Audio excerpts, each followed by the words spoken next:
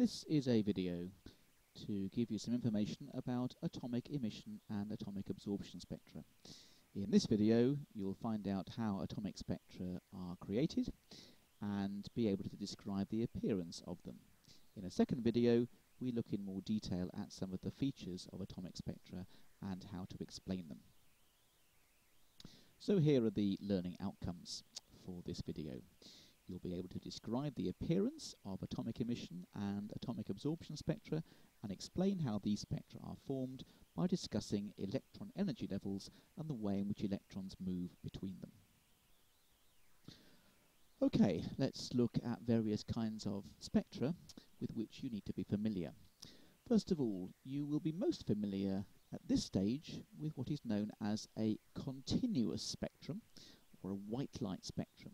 This is produced by shining light from, say, a light bulb or even the sun through a prism and examining the light that is produced as a result.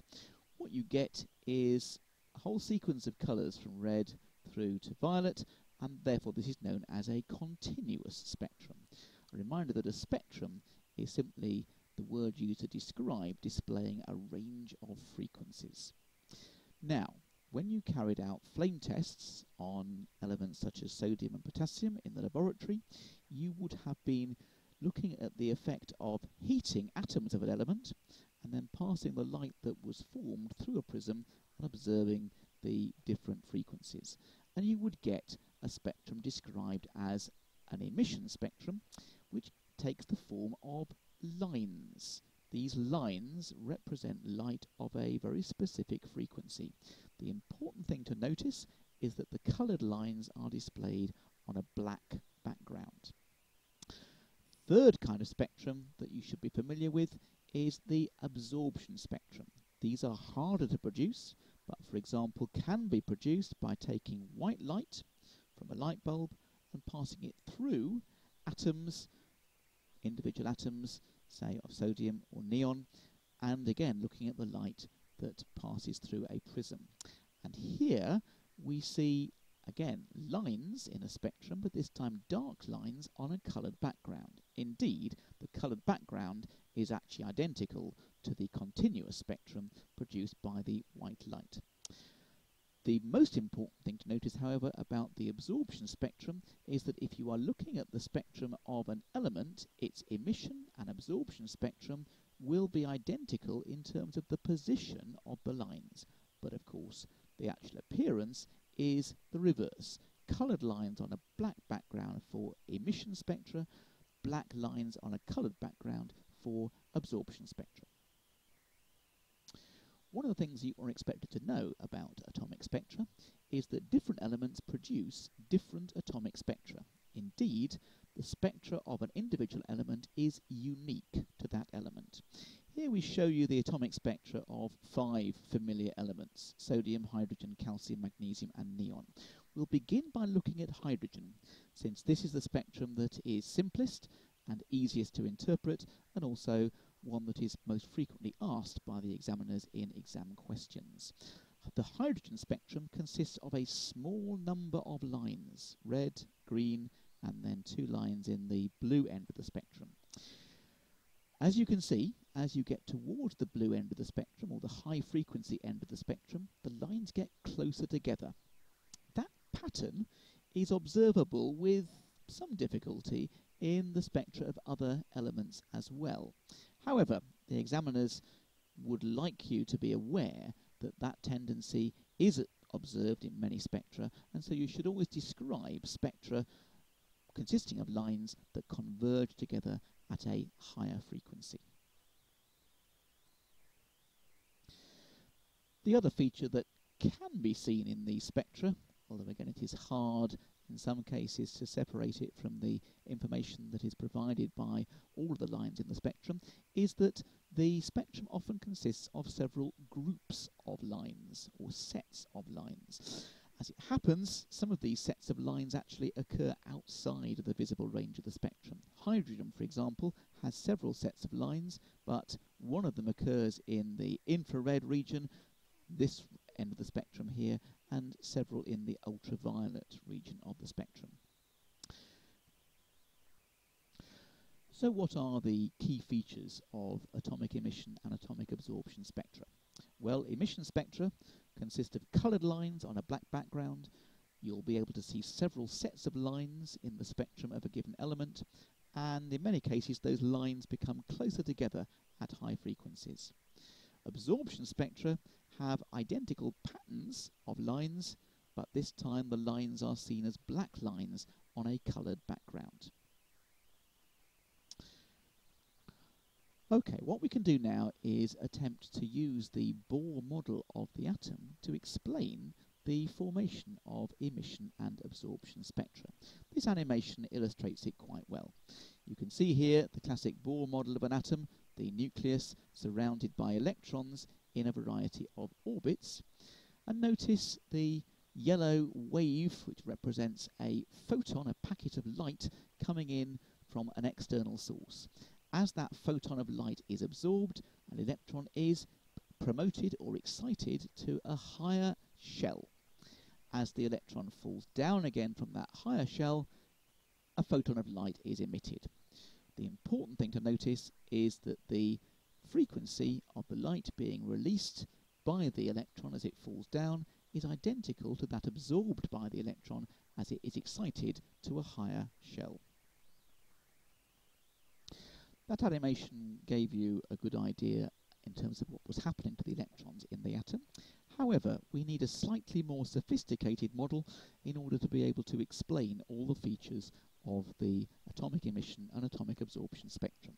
This is the kind of diagram that you might be expected to produce in an examination answer discussing the formation of atomic spectra. It shows the orbits of the electrons displayed as energy levels, and we should aim to use that term rather than orbits or shells if at all possible. And as you can see here, the energy levels gradually increase in energy, and that represents electrons that are further and further away from the nucleus. It's very important when you are drawing a diagram like this to show the label on the y-axis indicating that this is really a graph of the energy of the electron energy levels. Notice also the slightly odd way in which energy levels are labelled: n equals 1, n equals 2, n equals 3, and so on. A very important feature of electron energy levels is the way that as you get further and further away from the nucleus, the energy levels gradually get closer together. If you are drawing energy levels, it's very important to draw sufficient energy levels so that this pattern can be seen. What we'll do now is attempt to show, using this diagram, how emission and absorption spectra are produced. First of all, this pink blob represents an electron in a low energy level, the lowest of all the energy levels, often described as the ground state. If it absorbs energy, it can be promoted or excited to a higher energy level. Once the electron's in that higher energy level, it's possible for it to lose energy and to fall back to a lower energy level. That will cause the emission of the energy that it loses as light. So when emission spectra are produced, electrons are given energy by heating the atom. The electron is excited to a higher energy level, and then as it drops back down to a lower energy level, light's emitted. So the key features of this model are that these electrons can exist in particular energy levels, and here's an important word for you: they're often described as quantized. That means a fixed amount of energy. Electrons can be excited to high energy levels, and then when they drop back down to lower energy levels, they release energy in the form of light. We'll now put that together and show how a complete spectrum can be produced. So the diagram on the left-hand side here shows electrons in a variety of excited states or high energy levels. Watch what happens as the electrons drop from high energy levels down to low energy levels. They're losing different amounts of energy. As they lose those different amounts of energy, you will see lines appearing on the emission spectrum in the top right-hand corner here. Notice that each of the energy drops here corresponds to a particular line in the spectrum. you should be able to work out why it is that the large energy gap produces a line in the visible region that we describe as violet. Think about that, and then pause the video while you think about it, and we'll reveal why. Okay, well, the reason is that high-frequency radiation occurs in the form of photons of light, and each photon of light carries much more energy if it's at a high frequency than a low frequency. So the smaller energy gaps, say from n equals 2 to n equals 1, produce photons of a much lower energy, and lower energy means low frequency, and we see red light being produced. So here's the summary of what's happening in this particular spectrum when it's being produced. Excited electrons drop back down to lower energy levels. They release energy in the form of light, or photons of light. This causes a line in the spectrum at a particular frequency, and that frequency is related to the energy that is lost by the electron. And here's a really, really important equation to remember. This should be quoted whenever you're giving a full answer in an exam question, that the change in energy of the electron is related to the frequency by the equation delta E equals hf, where h is a constant known as Planck's constant. Okay, so here is the final full explanation of atomic emission spectra, the kind of thing that you would want to put into an examination answer. Electrons exist in specific or quantized energy levels. You can excite electrons to high energy levels, and then when the electrons drop back down to lower energy levels, they release energy in the form of light. The light released causes a line in the spectrum at a particular frequency, and that frequency is related to the amount of energy lost by this vitally important equation, delta E equals hf. Notice that this, of course, is an explanation of atomic emission spectrum. Atomic absorption spectrum is the reverse, where electrons are excited to high energy levels by absorbing light. You might like to, after the video is finished, see if you can produce a description of how atomic absorption spectra are created. And in the next video, you'll see a little bit more detail about how some of the features of atomic spectra can be explained by this model.